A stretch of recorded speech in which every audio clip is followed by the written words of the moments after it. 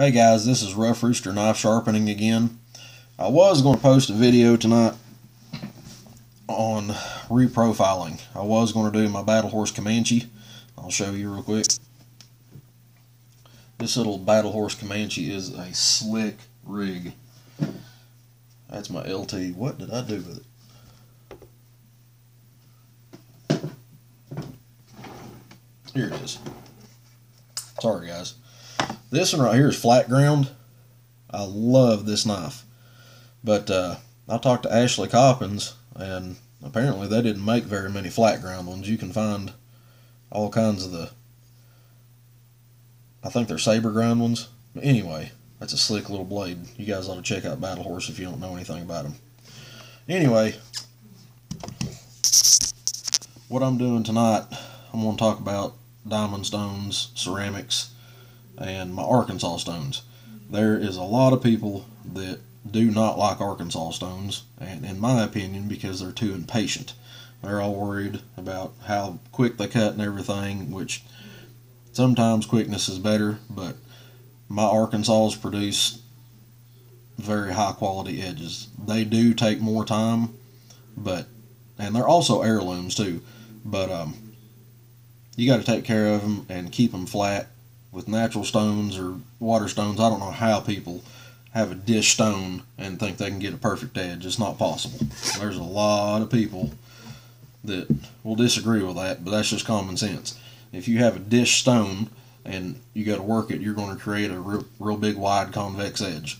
I don't do that. I try to create the best flat edge I can, but I freehand, so you're going to have somewhat of a convex. Anyway, let's talk about some stones. First off, I'm going to go through my diamond stones that I have. You guys seen those on my previous video. I did have the DMT EE8, which is extra fine, and there is no difference between the extra fine and the extra fine.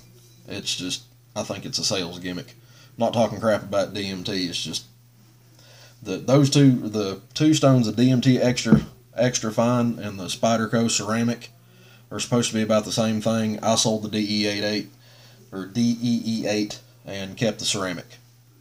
But this is 3x8 DMT coarse, 320 grit. This is my first stone if I'm reprofiling, which I reprofile just about everything. I don't like any factory edge at all. This one is 11.5 inch by 2. It is my DMT fine. This is probably my most used diamond plate. This is a great stone at 600 grit. I'm kind of going through these because most of y'all know what they are. This one is the extra fine. It's 1200 grit. This thing right here gives a wonderful toothy edge. Very sharp edge. And I really like this big 10 by 3.5 or 4 inch as opposed to the 11s. It's just, you got more surface area if you work on chisels or real wide blades or big bevels, or if you have like a Essie hungless. I've got one, this is perfect for it.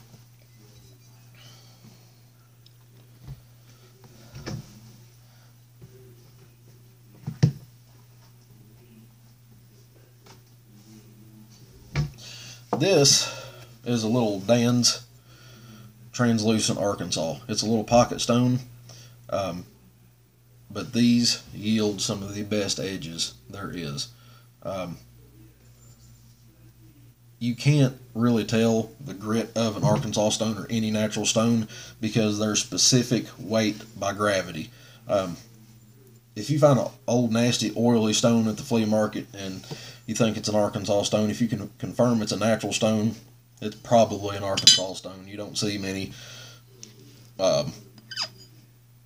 natural Japanese stones at Walmart at the flea markets. But you can tell by weight. Like this one right here is very heavy for its size. So that means the particles are denser, which are closer together, which means a finer grit. I'm going to turn my light away from here and I'm going to show you guys why it is called a translucent. This light is really bright. It is completely translucent. It's opaque white. I would put this stone in the grit rating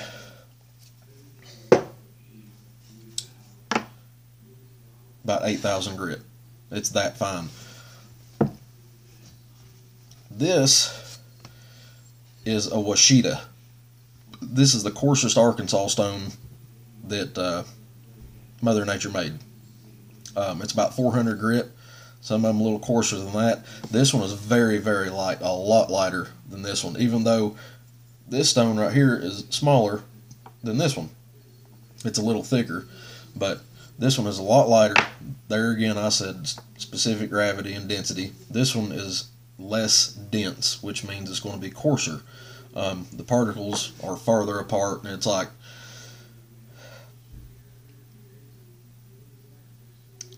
it's a lower grit because the particles aren't crammed together so tightly, if that makes sense. I got twisted up there for a minute. But that is what they used to reprofile on back in the day. That's also a good little pocket stone. I keep one of those with my fillet knife because you really don't want a polished edge filleting fish. I don't know if you guys have ever filleted, but you want a little bit of a coarser edge, and that's just a great little stone. This one is a soft Arkansas, and they say that you can't grade Arkansas by color. I agree to a certain extent, but I disagree. This, anybody that has ever seen one of these knows this is just a general purpose Arkansas, but it is my favorite type of Arkansas stone. It's about, depending on what you get and how you lap it, and I will get into that later, lapping and resurfacing. Very interesting. And de-oiling stones. I do not use oil on anything that I have. It's all Dawn and water. But this is another just general purpose stone, but it's 6 by 1.5. This thing puts a great edge on like 1095 carbon. Again, 600-800 grit.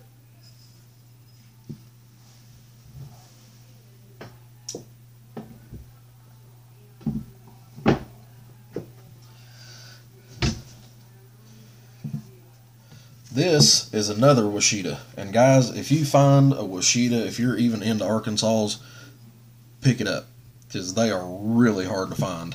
I don't even think the quarries cut them much anymore because it's just so hard to find. But you can tell because they're white. This is, I want to say this is a lily white Washita. If I'm wrong, guys, correct me. But it's not purely white, obviously, but you can always tell by this color pattern. I can, because I've never seen another Arkansas stone like that. But it's got purples and reds and pinks and sometimes blues, blacks, grays, all on the same stone. And this one, by its size, it's really not that heavy. There again, because it's very coarse.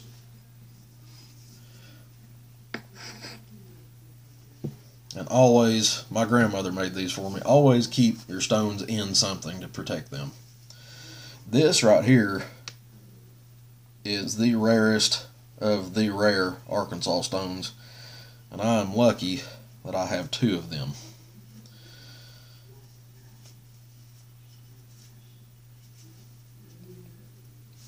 This is a black translucent. This is a very pretty stone. See the stripes here? This thing, I have lapped it, and yeah, you can see that glaze. That is how fine that I have lapped this stone. This right here, I would put somewhere in the 10 to 15,000 grit range. It is the ultimate finishing Arkansas. It will yield some of the finest edges available that you can produce yourself. But again, I'm going to show you, it doesn't transmit as good as everything else, but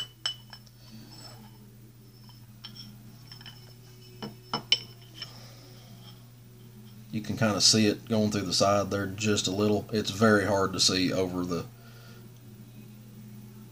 tablet. But what happened with this stone is there's a black Arkansas and there is a translucent Arkansas.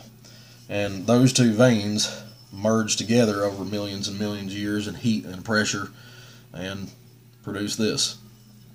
It's called a blue-black Arkansas or a black translucent. They're called different things.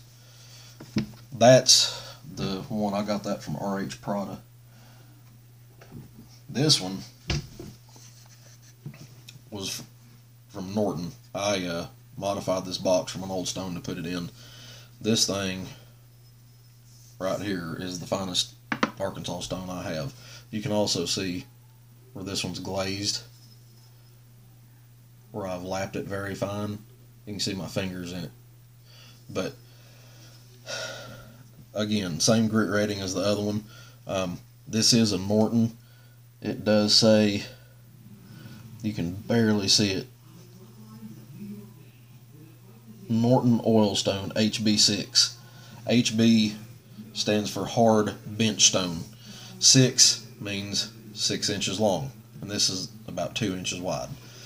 But again, this is a blue-black translucent. This one being so thick, it does not let light penetrate it as well. But this corner right here is pure white translucent.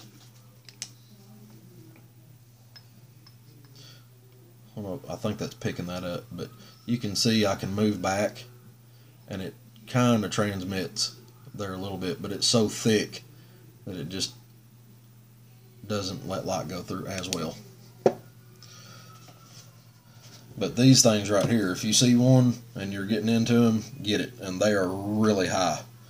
Really, really high.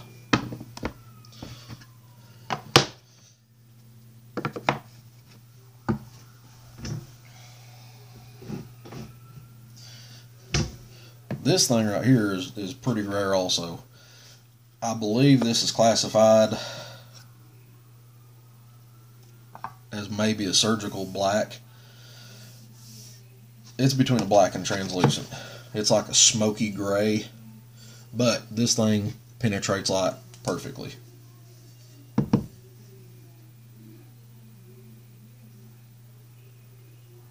All over it. It is completely translucent, but I think it is called a surgical black.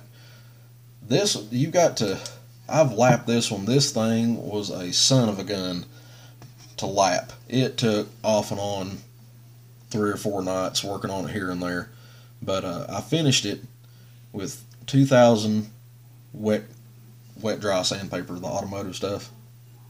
You can see how glazed that is. And a lot of people say glazed stones are bad. They're not. Ignore that. I will prove to you in upcoming videos they're not. And this thing, you can see all the little spots. You can look in this stone and see that it's down in there. That's how well that your eyes just kind of penetrate it. But these little lines that you see through here and this right here, that is a fracture. But I actually dropped this stone in the sink and it did not break, thank God. But you just can't find a stone this quality, this large, because these little occlusions, I think they're called occlusions or fissures like this, when they cut it with the saws, it is so hard that some of them just break or shatter. And finding one of this size is kind of hard to find, and when you do find them, they're insanely high. But I'm going to lean more towards smoky gray translucent. Translucents have a lot of different colors. You can find them very rarely, but sometimes in pink. There's black translucents I just showed you, or blue-black Arkansas, whichever you prefer to call them. And then the smoky gray one, I've seen some very odd ones. And I've gotten rid of a lot of stones over the years, but let's see.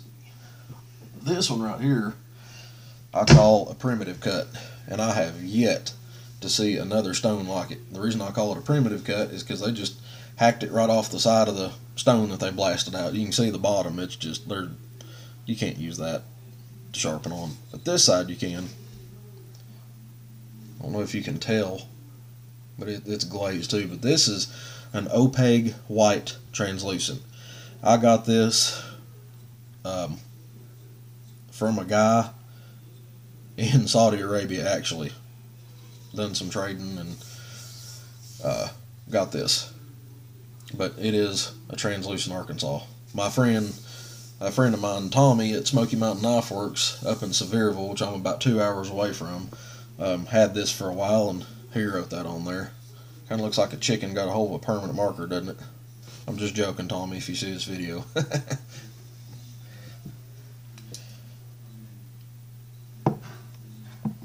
I have yet to see another opaque white translucent other than that pocket stone that I have.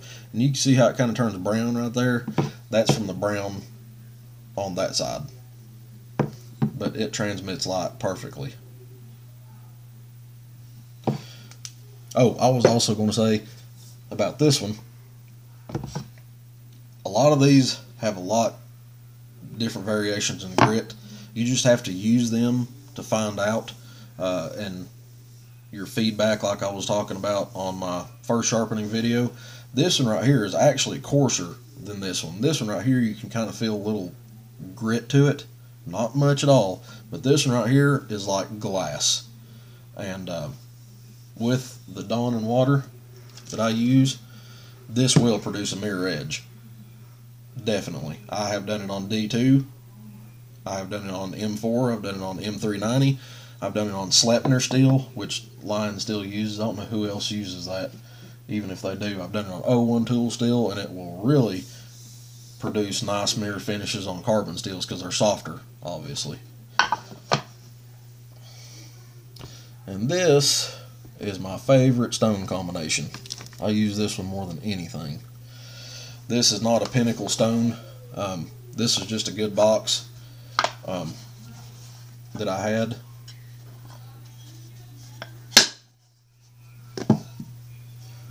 This is a black Arkansas. This is also glazed. Black Arkansas, this one is really, really, really fine. This is one of the finest finishing stones that you can buy next to these. This particular stone comes from Dan's Whetstones. They cut some great, great stones. If you're looking to get a good set of Arkansas stones, look at Dan's Whetstones. They're a little bit expensive. I didn't buy this one from them. I actually traded for it at the 127 yard sale.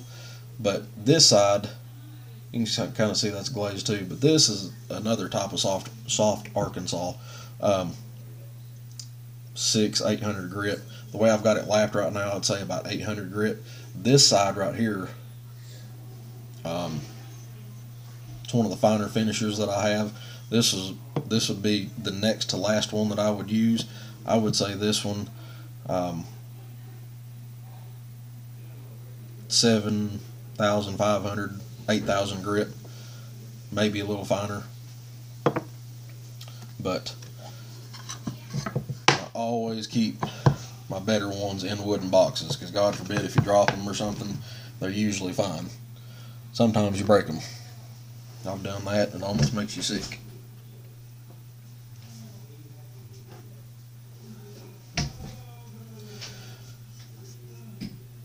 This is a coarse silicon carbide.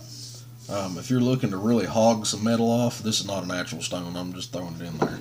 But if you're really looking to hog some metal off without diamonds, this is it right here. I use this one a lot to flatten other stones, or I've got a couple of water stones. I'm not real fond of them, but I'll get to that here in a minute. I use an 800 grit King Waterstone to reprofile my Scandi grinds, but this one right here, it's and is pretty coarse. I would say 220 grit, 300 grit. This side is a fine India, and this has been de-oiled. That is not oil on it.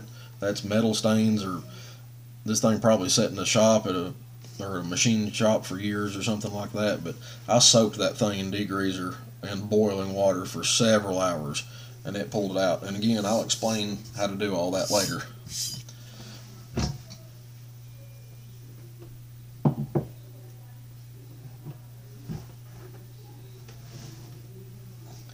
This is the King Ice Bear Waterstone that I use to reprofile my Scandi grinds. These things, you do have to let them soak in water. You'll see a bunch of bubbles coming up. And soak them until they stop bubbling, or try to if you're impatient like me sometimes, waiting for them. That's one reason I don't use these much. But what I do like about waterstones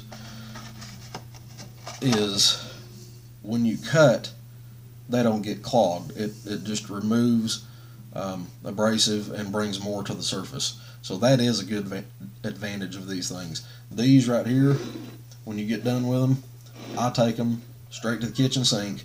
My wife gets mad at me sometimes, but use an old stiff nylon brush and Dawn and scrub the hell out of them. You got to keep them things clean. A lot of people would use oil on them way back in the day, and it made a mess, and it just clogged the pores of the stone up, and it just essentially ruined several generations of good Arkansas stones. I'm not going to fool with that right now. But guys,